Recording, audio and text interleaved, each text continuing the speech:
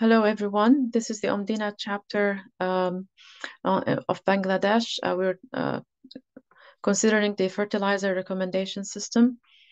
Rice is life in South Asia, and it's very important for most people as the main staple. Rice is the most cultivated crop in Bangladesh. The population is increasing, and the urbanization also, and therefore the land availability is less than before. The demand for rice is increasing, and therefore fertilization is very important for improving the crop production, as it's one of the main components for doing that. The methodology that we followed for this project is that first we needed to determine the seasons of growing rice, the dates and the months of that of the year. And then we selected the region and the district of interest. This was an arbitrary selection. And then we considered the satellite from which we are going to collect data in order to assess the fertilization requirement of the land, of the fields.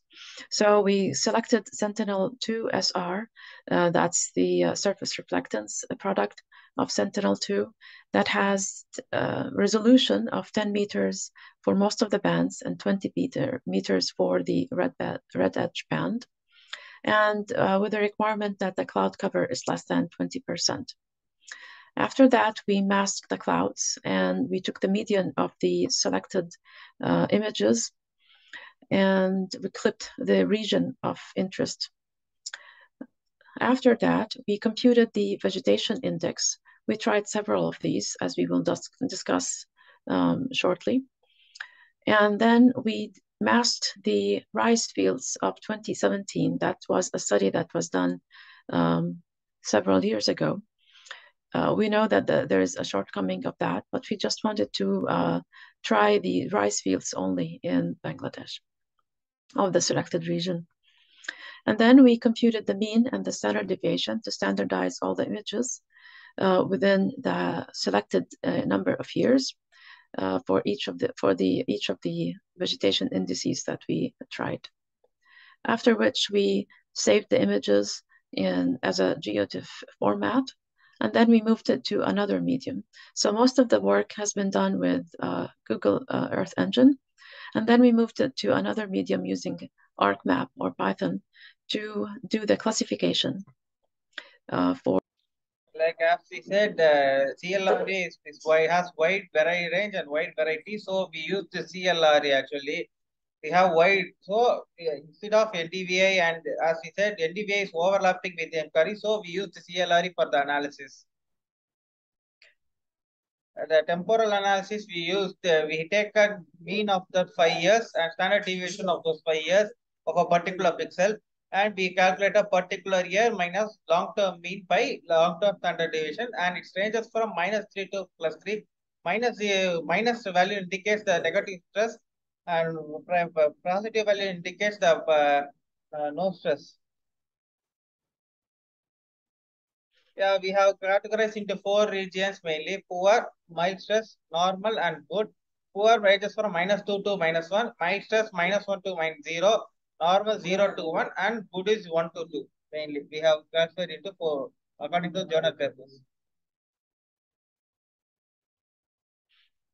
This is the classification map of some region of North. We didn't take full region because of the computation. We have selected a certain region of North, and we have calculated the classification range. If we see, the red colors are indicating the very good condition, and yellow color indicates mild stress region, and red color indicates severe poor, and purple color indicates mild stress in this good condition. We have taken the plot. In this plot, we say there are some amount of left region have been mild stress, and right region has been very good in condition mainly. And is in this plot, okay. Next.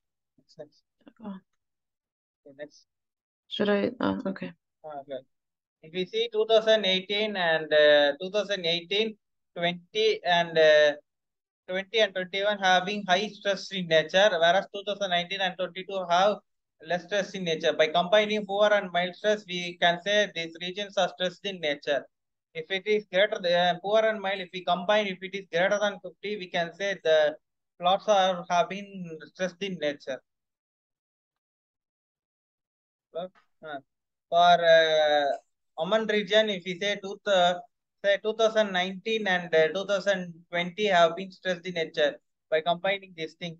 If we see the poor condition has been rising a high in 2021, they have implemented some policies to get poor regions very low. Next.